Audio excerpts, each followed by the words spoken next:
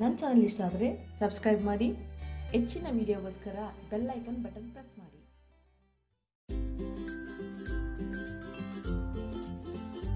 Mango cake ಅದಕ್ಕೆ ಬೇಕಾದ ಪದಾರ್ಥಗಳು: 1 ಕಪ್ನಷ್ಟು ಮೈದಾ ಇದೆ, ಅರ್ಧ ಕಪ್ ಸಕ್ಕರೆ ಪುಡಿ, 1/4 ಕಪ್ನಷ್ಟು ಕಂಡೆನ್ಸ್ ಮಿಲ್ಕ್, 1/3 ಕಪ್ನಷ್ಟು ಎಣ್ಣೆ ಇಟ್ಕೊಂಡಿದ್ದೀನಿ, ಅರ್ಧ ಸ್ಪೂನ್ ಬೇಕಿಂಗ್ ಸೋಡಾ, 1 ಟೇಬಲ್ನಷ್ಟು ಇಲ್ಲಿ ಗೋಡಂಬಿ ಮತ್ತೆ ಬಾದಾಮಿ ಚೂರು ಮಾಡ್ಕೊಂಡಿರೋದು, 1 ಸ್ಪೂನ್ನಷ್ಟು ಬೇಕಿಂಗ್ ಪೌಡರ್ ಇದೆ, 1 ಸ್ಪೂನ್ನಷ್ಟು ವೆನಿಗರ್, ಅರ್ಧ ಕಪ್ ಹಾಲು, ಅರ್ಧ ಕಪ್ನಷ್ಟು ಮ್ಯಾಂಗೋ ಪ್ಯೂರೆ ಇದೆ. ಮಾಡುವ ವಿಧಾನ: ಒಂದು ಪಾತ್ರೆಗೆ ಮ್ಯಾಂಗೋ ಪ್ಯೂರೆ ಹಾಕೊಂಡು 5 ನಿಮಿಷ ಹುರ್ಕೋಬೇಕು. ನೋಡಿ, ಇದು 5 ನಿಮಿಷ ಆಗಿದೆ, ಸ್ವಲ್ಪ ಗಟ್ಟಿಯಾಗಿದೆ. ಇದನ್ನ ಆಫ್ ಮಾಡ್ಕೋತೀನಿ ನಾನು. ತಣ್ಣಗಾಗಿ ಬಿಟ್ಬಿಡೋಣ. ಇದನ್ನ ಜರಡಿ ಇಟ್ಕೊಂಡು ಇದಕ್ಕೆ ಮೈದಾ ಹಾಕೋತಾ ಇದ್ದೀನಿ, ಬೇಕಿಂಗ್ ಪೌಡರ್ ಹಾಕೋತಾ ಇದ್ದೀನಿ. ಇದೆರಡನ್ನ ಜರಡಿ ಮಾಡ್ಕೋಬೇಕು.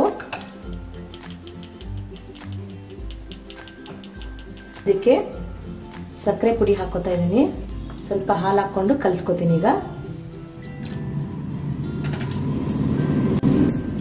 ಅರ್ಧ ಕಪ್ನಷ್ಟು ಹಾಲು ಹಾಕೊಂಡಿದ್ದೀನಿ, ಅದಕ್ಕೆ ಕಂಡೆನ್ಸ್ ಮಿಲ್ಕ್ ಹಾಕೋತಾ ಇದ್ದೀನಿ, 1/3 ಕಪ್ನಷ್ಟು ಎಣ್ಣೆ ಹಾಕೋತಾ ಇದ್ದೀನಿ.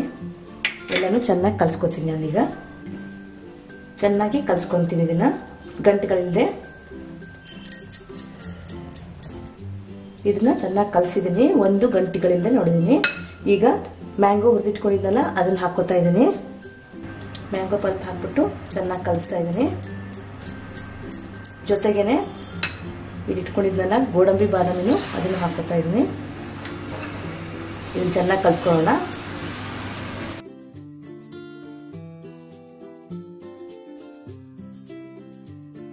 ಇದೆಲ್ಲ ಚೆನ್ನಾಗಿ ಕಲ್ತಿದೆ. ಇದಕ್ಕೆ ನಾನೀಗ ಬೇಕಿಂಗ್ ಸೋಡಾ ಹಾಕ್ತಾ ಇದ್ದೀನಿ, ಅರ್ಧ ಸ್ಪೂನು. ಅದಕ್ಕೆ 1 ಸ್ಪೂನ್ ಅಷ್ಟು ವಿನಿಗರ್ ಹಾಕ್ತಾ ಇದ್ದೀನಿ. ಇದು ಕೊನೆಗೆ ಹಾಕ್ಬಿಟ್ಟು ಕಲಸಿ ಬೇಕ್ ಮಾಡಬೇಕು. ಇದು ಕಲಸಿದ್ದೀನಿ. ಇವಾಗ ಮೋಲ್ಡಿಗೆ ಹಾಕೋಣ. ಇದನ್ನ ಒಂದು ಮೋಲ್ಡ್ಗೆ ಬಟರ್ ಪೇಪರ್ ಹಾಕಿ ಅದ್ರ ಮೇಲೆ ಬೆಣ್ಣೆ ಸವರ್ಬಿಟ್ಟು ಸ್ವಲ್ಪ ಮೈದಾಯಿಂದ ಡಸ್ಟಿಂಗ್ ಮಾಡ್ಕೊಂಡಿದ್ದೀನಿ. ಇದ್ರೊಳಗಡೆ ಕಲಸಿಟ್ಟಿರುವಂತಹ ಈ ಹಿಟ್ಟನ್ನ ಇದಕ್ಕೆ ಹಾಕೊಳ್ಳೋಣ.